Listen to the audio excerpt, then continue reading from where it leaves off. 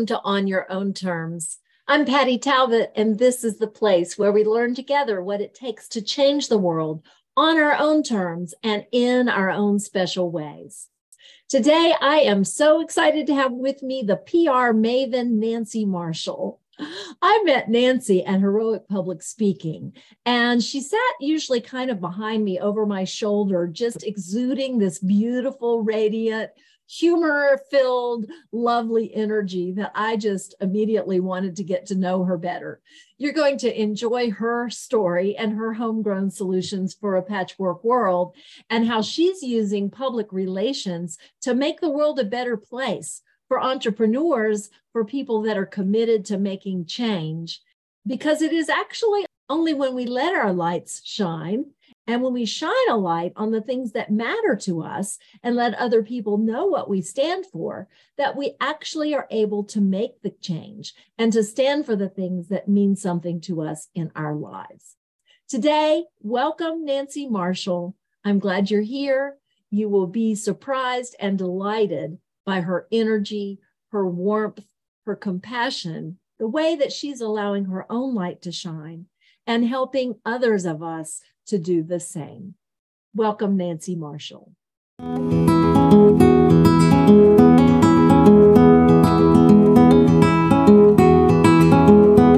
feel like I was very blessed because I had parents who were so devoted to providing me with a great childhood. Basically, I feel lucky because I guess I assumed that everybody in the world had a great childhood, but then as I've grown older, I've realized that that isn't necessarily the case. But I think part of it, my mom, she passed unfortunately in June of 2022. She was the youngest of three, but her brother was like 14 years older than her. So she was an afterthought for her parents, and they didn't really supervise her very carefully. So she got in some trouble. And I think, yeah, she was a little bit of a naughty girl. So I think when I came along and I had two older brothers, I was the third child, and she wanted to make sure that I did not get in trouble. So she wanted to make sure I stayed busy with good things. And she enabled me to be involved in so many things. I was in the 4-H club, and I was in brownies, and I did all the sports at school. And my mom constantly was running around, driving, picking me up, dropping me off. I was the president of my church group, and I was in the choir, and because I was a very social child. As a matter of fact, we have a summer cottage on a lake that actually, thankfully, I've inherited from my parents. But when I was even 10 years old, my mom and I would be at the lake together, and my brothers would be off somewhere else. And my father was working, and I was a very good swimmer because she was a swim instructor. And sometimes she would actually tell me to go swim up and down and stop and visit with people at their docks. She wasn't worried about me drowning because I was a good swimmer. So I would literally like swim dock to dock and chat with people. And see how they're doing and what were they up to. And sometimes they would invite me in and we would play cards or we would do craft projects.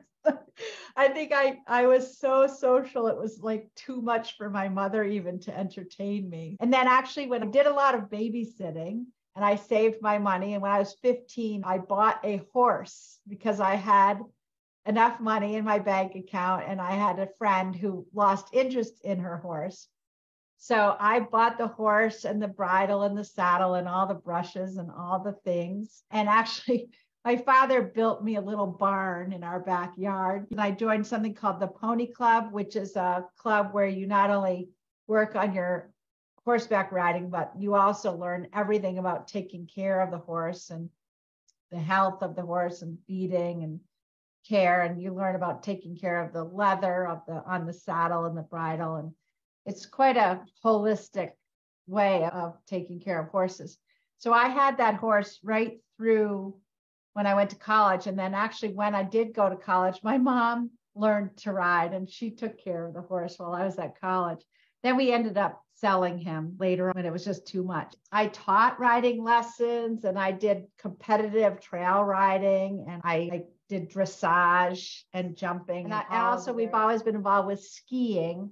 I grew up alpine skiing. And then when I ended up having children, my two sons were top ranked collegiate Division I ski racers. So that's a sport that I'm so, again, grateful that I had an opportunity to learn as a child. And my father was very frugal with his money. Skiing was a commitment, but he had good values. And if it was something that the family was going to enjoy all together, he was willing to spend the money. And he saw skiing as something. We would get in the car, travel to the ski area. My mom would make the lunch and we'd ski, and then we'd have lunch in the lodge. We rarely stayed overnight, but I do remember one time being in Vermont at Jay Peak ski area, and we got snowed in at the ski lodge, and we went to the après ski in the lounge. This particular day, I think I was about 15, we were snowed in, and there was all these people from Quebec, because we were at a ski area at Jay Peak, which is up near the Quebec border, and they were all speaking French, and I was fascinated by speaking in another language, because again, I like to talk so much, it doesn't matter what language. It was like, oh yeah, that's a different language.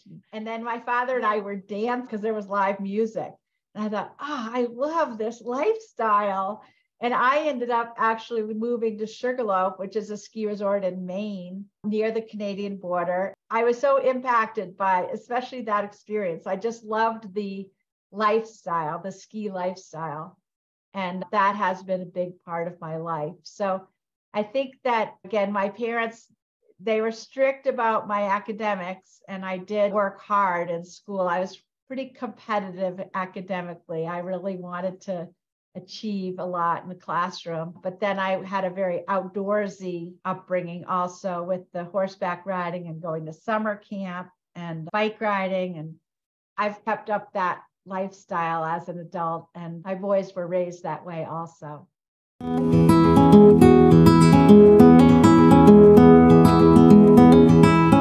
I own a public relations agency that I started in 1991. Actually, I was working as the director of communications at the Sugarloaf Ski Resort in Maine. And it was around this time of year, it was the spring, and mud dries up at ski resorts at the end of ski season. So the management, which was all men, they knew that I was ambitious. I was studying for my MBA, and I was career oriented. I wasn't what you'd call a ski bum working at the ski resort. I wanted to have a career. And at this time of year, they were forecasting that money was going to be tight. So the president of the resort came to me and said, if you could get yourself organized with your own business within 2 weeks, we'll do a contract with you. And then I scrambled and I organized my business, and I had a business and had the ski resort as a client. And then because I had a pretty good Rolodex, a pretty good network of contacts, I was able to pick up several other clients pretty quickly. I had a rafting company and a sporting camp where you do fly fishing. And then I had a windjammer, which is a sailboat that sailed off the coast of Maine. So quickly I picked up several clients in the outdoor recreation space. And today, now that I've had my agency over 30 years, a lot of our clients are in that industry as well. And one cause that I'm very committed to is the American Lung Association. And they have an event called the Trek Across Maine, which is a 180-mile bike ride over 3 days. So you ride 60 miles a day with a group of people. There's usually about 1,000 people that do this. And it raises money for the American Lung Association for the cause of clean air and healthy lungs. I've done this for 7 or 8 years now, but ironically, when my mom passed in June of 2022, she had lung disease, which we really didn't even realize, but it came on slowly. But then towards the end, she was having a really hard time breathing. And boy, watching her demise, especially the last 8 days of her life when she was intubated, being able to breathe is so important.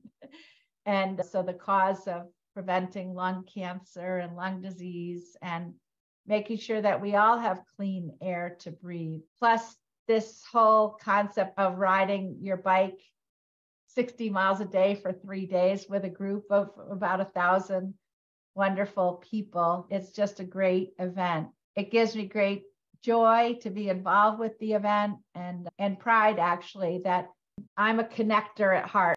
I've been able to bring several of my clients on board to support the Trek Across Maine as sponsors. And that is something that I've been doing more and more of recently, is helping raise sponsorship for events. And I've always connected with people very naturally. It's not work to me. It's something that I was born to do. I believe that's in my DNA. It makes me happy that I can help connect people in mutually beneficial relationships. The fact that I can introduce people to each other, and then it can help, again, either raise money, or oftentimes I help other people find jobs or give people testimonials that help them advance their career. It just makes me feel really satisfied and joyful when I can do that.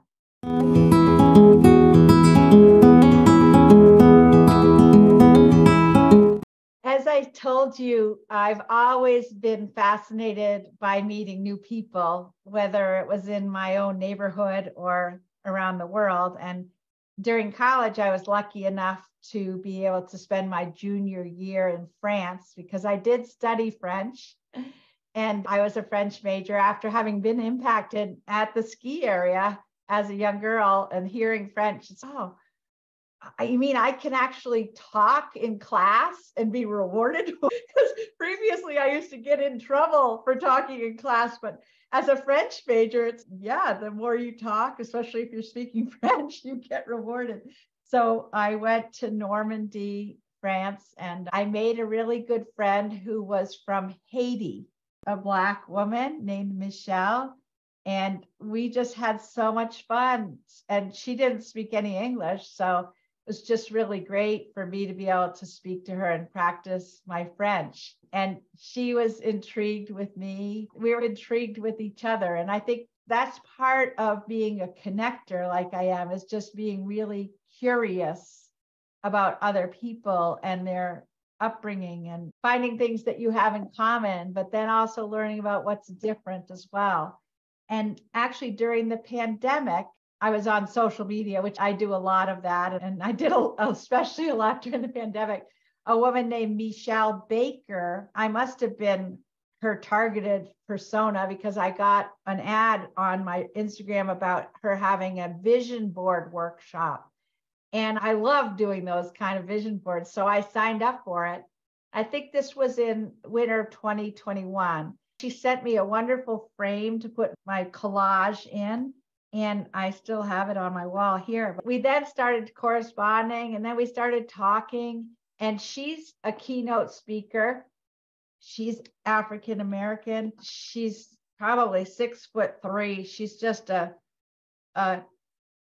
huge presence of a woman. And she has really built her speaking business very successfully. And I'm an entrepreneur myself. I've had my own business now for 32 years. When I got to know Michelle and saw how she networked with other women and used digital advertising, where you have to define your targeted avatar or targeted persona. In her case, it was other entrepreneurial women. And then we made this connection. And as a result, I've actually referred her to others who have hired her now for speaking. We haven't even met in person yet, which is so funny, because I feel like I know her. We've done a lot of Zoom conversations together, but she's been a wonderful influence on me. And I think vice versa. I think she would say the same thing. Then I have another friend named Cherie Scott, who is of Indian descent, not Native American, but from India. She has a company called Mumbai to Maine.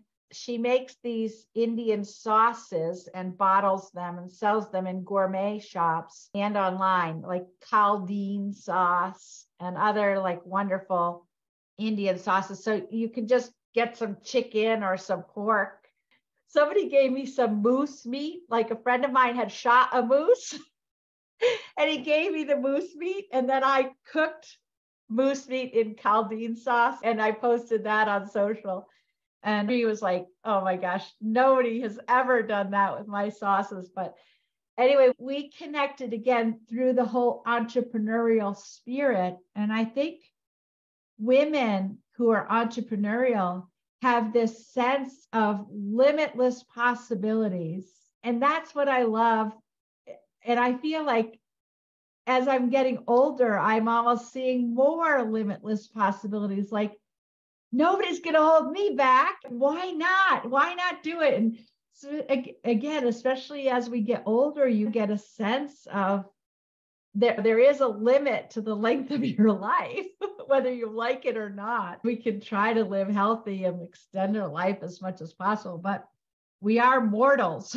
Even though sometimes we feel like we're immortal, but no, we are mortals. So I have a sense of urgency in my life now, and I do love connecting with other diverse entrepreneurial women. We have a television program here on Maine Public Broadcasting called Greenlight Maine, which is like Shark Tank, but it's for Maine businesses, and I'm involved with that. I help them raise sponsorships, and they had a special series about diverse businesses owned by diverse owners, basically. That has been a wonderful thing for me to be involved with, and again, to help raise sponsorship money.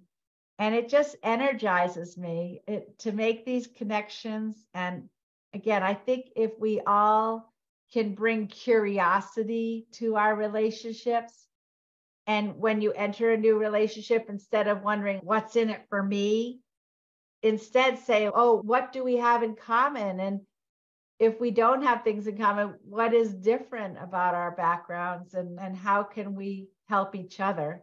That makes me really happy.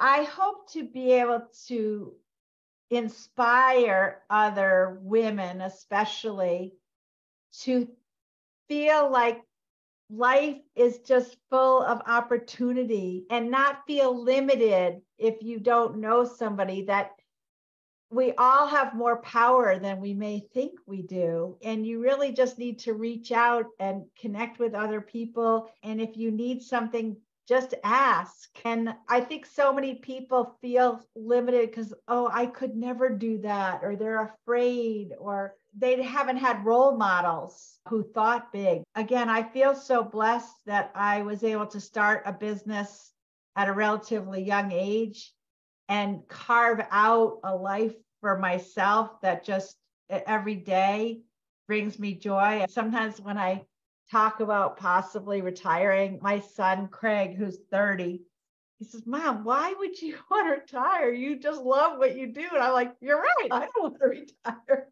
Through my podcast, I have the PR Maven podcast, which comes out every Tuesday. And then through my speaking career, which I'm going to be hopefully accelerating, is my public speaking. I hope to be an inspiration and to show people that building your personal brand, which is the story around who you are that attracts other people to you and allows you to build a large network of people who will support you, that this is the key to professional success and personal happiness. Just because you were raised in a little town, or just because maybe your parents might not have been that successful, it doesn't mean that you can't step out as a human, as a person, and build your own personal brand and set your own goals. And a lot of it comes from connecting with other people and reading books and exposing yourself to the news. In public relations, I work with a lot of journalists and I pitch stories to journalists. So I'm in touch with people in the news media all the time. I think it's really important to stay on top of what's happening in the world because, again, we're all part of it. And we all have our own individual stories that are part of the big global story as well. Having confidence, I guess, is really important. Confidence that you matter. At a certain point in my life, I suppressed who I was because there were people in my life who criticized me for being so extroverted and said, you really should stop talking so much. And you're just too much. And so I went through this phase where I really struggled, and I tried to put my head down and just stay in my lane. And then there's a point, maybe about 8 to 10 years ago, when I was like, wow, I'm not doing that anymore. I have this gift. I hope it's not the gift of just going around talking about myself. It's this gift of using my curiosity and being able to connect with people, and then also helping other people connect. So there's nothing that makes me happier when I can introduce 2 people that I know, and then they have a relationship that leads to something great as well. That's what I'm all about. I'm ready. I was in an exercise class this morning, actually, with this woman, and she's probably in her 40s, maybe late 40s. And tonight she's trying out for a part in the play Cinderella. And she said, I haven't really tried out for a play for 35 years since I was in school. But she said, I just decided I have to put myself out there and just try. And when she said that, it really resonated with me, because I went through this heroic public speaking training, which is where I met you, Patty. And it was an important moment in my life when I decided, yeah, I am going to put myself out there. And I think I do have an inspirational message. And I do feel like I have a lot of enthusiasm, and I still have a lot of energy. And why not me? And why not now? So again, put yourself out there and figure out what is your superpower that you can share with others and be an inspiration to others to help them achieve their goals and dreams. And that's really what I try to do. And I've been working on it with my podcast since 2018, when I started the PR Maven podcast.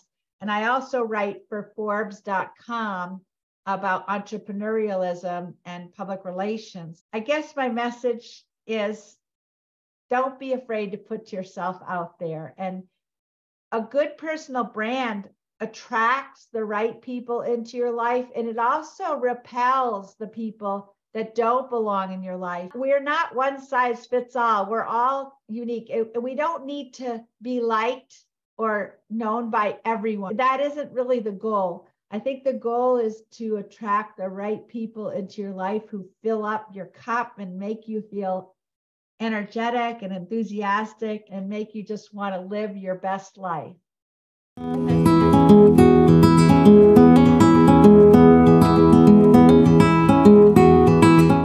I'm known as the PR Maven. That's Maven, and that word means expert. And a PR expert is someone who really knows how to help people make connections and connect stories with the media. And I started the PR Maven Nation, which is a community on Facebook. And so I'd love to have people join the PR Maven Nation group on Facebook.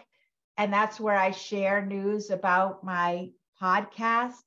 And also I share my Forbes columns and what I call my thought leadership. So I do have a lot of ideas and thoughts, and I try to stay relevant and connected with what's happening in the news, and then connect things back to public relations and the PR Maven Nation. I also am on LinkedIn as Nancy Marshall, and I do share regularly on LinkedIn, and I would love to have more connections there. So I just feel like social media was invented just for me because it allows me to connect with people all the time and interact and stay on top of what people are doing all around the world. And I do have friends and relatives and contacts around the world. And it makes this world seem smaller when you're connected.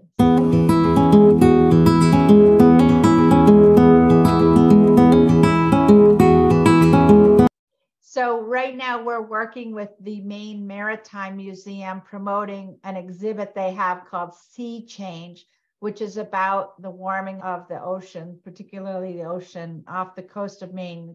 They call it Casco Bay, which is unfortunately warming faster than most of the ocean waters around the world. And I feel that PR can play a tremendous role in educating the public about global warming and the dangers involved. I said I'm a skier and I cherish my days on snow, but I'm afraid that when my grandchildren become skiers, and I don't even have grandchildren yet, but when I do, I would love for them to be able to learn to ski. But at the rate that the planet is warming, it's going to threaten our winters. So there is an organization called Protect Our Winters that is trying to curb the warming of our planet. So I feel like public relations is uniquely positioned in a way to not only communicate key messages through social media, but also through the news media and tell stories. That's really the role of a PR person, is to be a storyteller. And telling the story of the dangers of global warming it's really important right now. So it resonates with more people.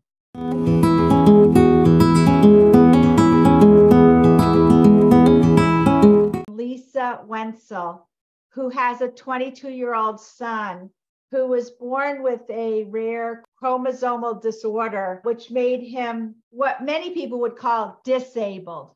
But he's been able to do so many things because Lisa and her husband, Scott, have devoted their lives to allow him to do special skiing, special surfing, special water skiing, special horseback riding, the Special Olympics. Lisa, years ago, we talked about maybe writing a storybook for children about her son, whose name is Scotty, and he has this stuffed dog. The dog's name is Spillway, which is named after a ski lift that he's been on. And this book that she finally wrote this year, The Adventures of Spillway and Scotty, it's written from the dog's perspective about how wonderful it is. The dog is a stuffed dog. It's a very big stuffed dog.